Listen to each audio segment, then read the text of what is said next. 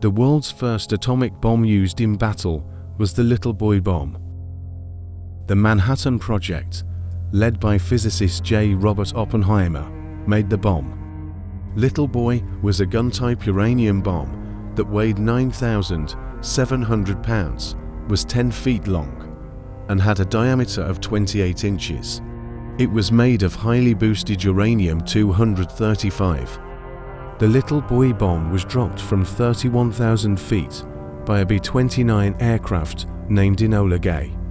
With a force of 15,000 tons of TNT, the bomb burst around 1,500 feet over the city. The plane's pilot was Paul Tibbets.